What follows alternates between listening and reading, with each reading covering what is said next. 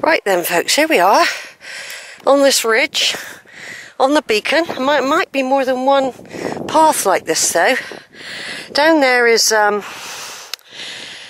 Bossington, down there where you can get teas. There's the farm there. That's where I went to the toilet down there at the start of the walk today. These are all the walks out to get back to the campsite.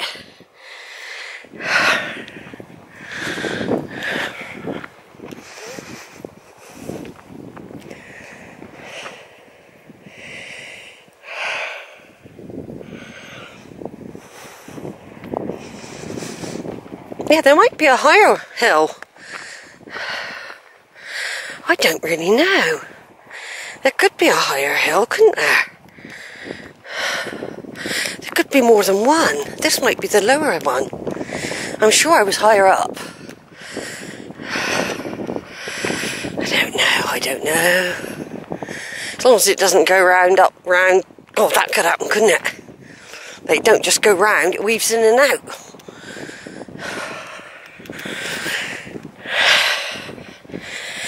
I don't know. I don't like to think of that.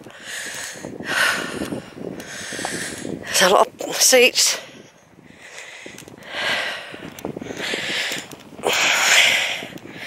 Well, I went out at 10 o'clock and I'm going to sit down at the next one and have a drink. I went out at 10 o'clock and lovely views. And I've been walking ever since. I have sat down. I went in the tea room for a good half an hour. Had 2 cups of tea, a lovely ham and cheese sandwich, which I've said in nearly every video. I rested. The church was restful. I lit candles in there. And then, tide's coming in, I think. I don't think you'll be able to do that bit, Sheila. I think it'd be too dangerous. How the water gets in, look. Through the various channels.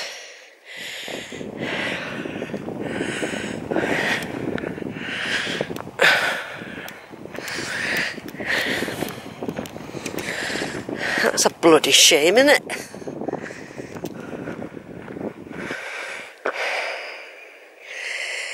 Yeah, because I think...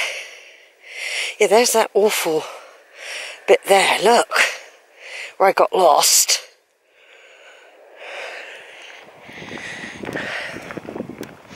I think I've got to go down the steep path yet.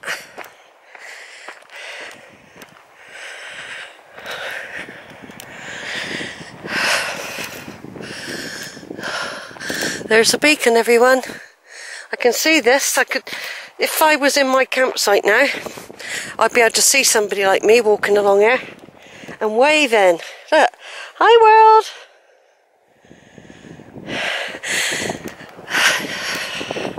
Hi world.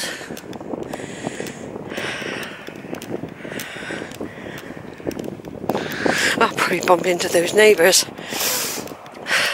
I'm sure it was them I seen. They were staring at me for a long time. They might not have made me out with my hair tied up.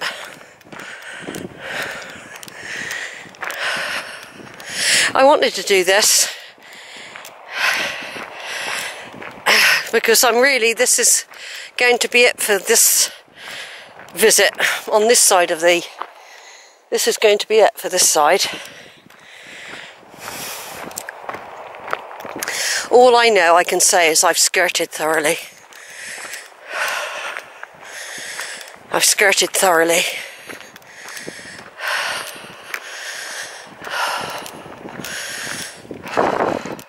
It's narrow, isn't it? A bit prickly if you roll down there. I wouldn't try that. Yeah, in a minute I'll be going back down that way. I was going to do the beach. But it looks like the tide's coming. It looks like it's filling in as well. Look, it must get in somewhere. So those little bridges might be full up. Dunno. We'll see. We'll see in a minute.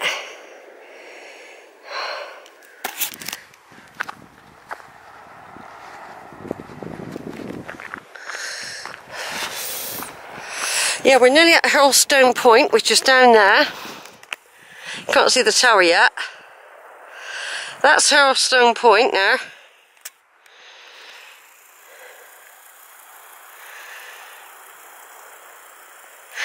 Let's turn off for a minute in case it suddenly goes. Right, on record, there's Hurlstone Point. Just see the top of the tower there, and over there looks like the White Cliffs of Dover, isn't it? Over there somewhere, look. It's not though, it's Wells. It's like White Cliffs, look.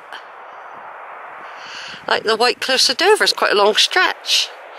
Then there's a little small lighthouse and then a bigger one. I'll have to find out what that is.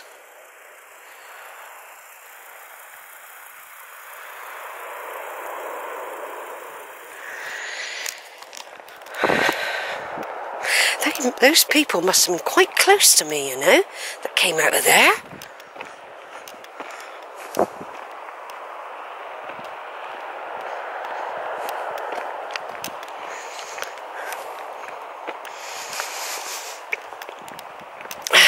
I'm going to do deja vu after I've done this bit, because I'm going to go and do the route I did last night and make sure I don't end up in the orchard.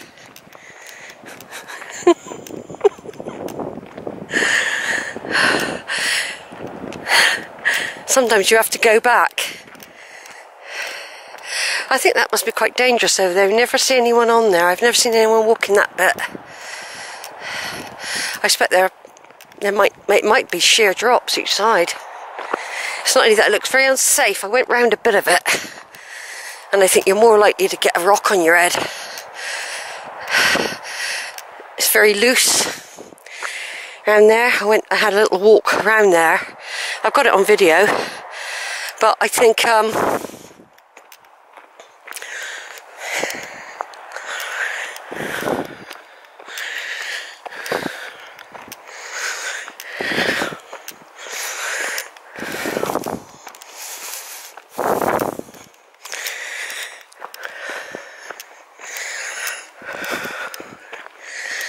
cut open it, a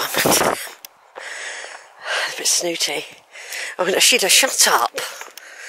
I'm not really bothered. I've got education. You wouldn't think so, would you?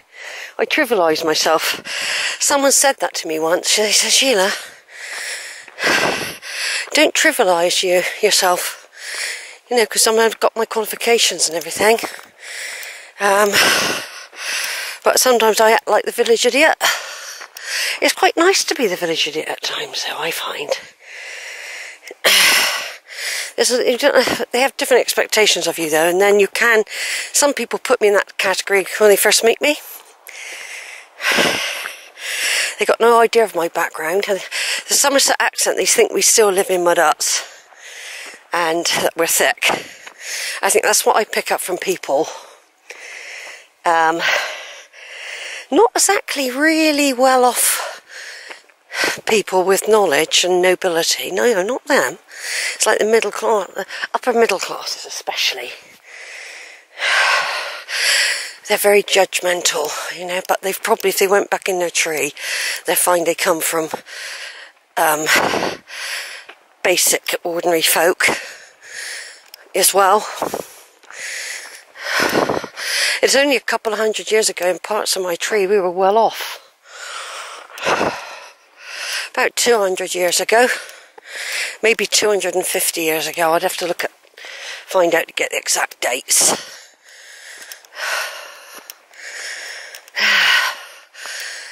Oh, I do make me work hard for myself, don't I?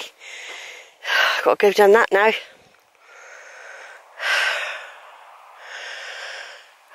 Do you want to go down that, or do you want to walk back the other way? What do you want to do?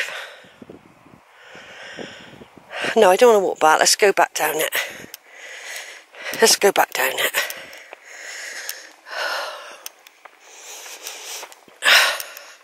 I just imagine bumping into these people though that are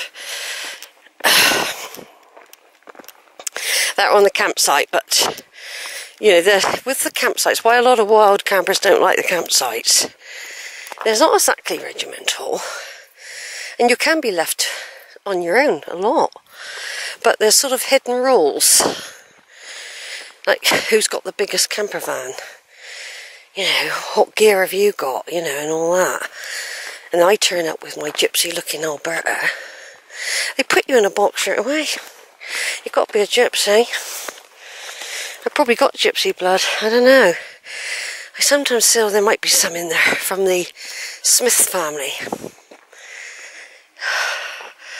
God, I thought that looked like a flipping Stone Age man we're walking up there then. Let's have a look.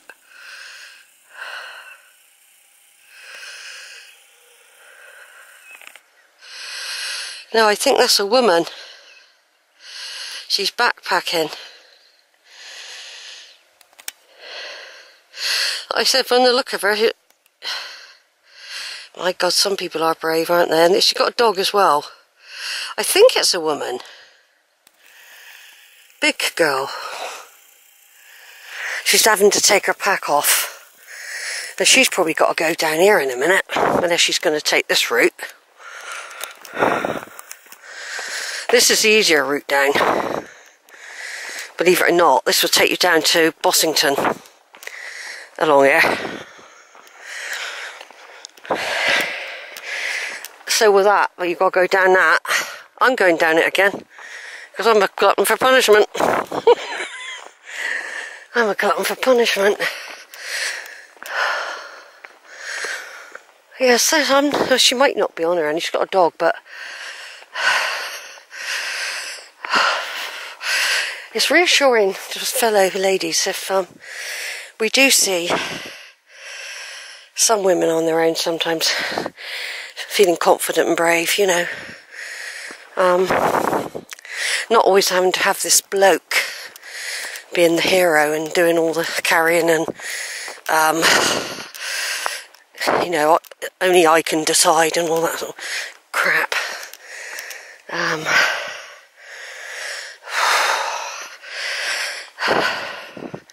Because we fall into these roles so easily, you see. Well, marriage wouldn't suit me. I should never have married. I mean, basically, I didn't even want to get married, really. It was economics, like Karl Marx said, pushed me into it. The economic unit is the family. They create their own pressures amongst themselves. So you have the bloke controlling the unit. You know, then the woman's dependent, pregnant dependent, no welfare. Oh yes, I remember. And it still goes on, of course, in many ways. It's a fight as a woman. I was driven for education at a young age, so that's why I did well at it. But I didn't use it as such. I got loads of qualifications. But fitting into this capitalist society is not easy. But of course, obviously, if you want stuff, like you want toilet roll or a light bulb or your car to work, you've got to have it's run on a profits.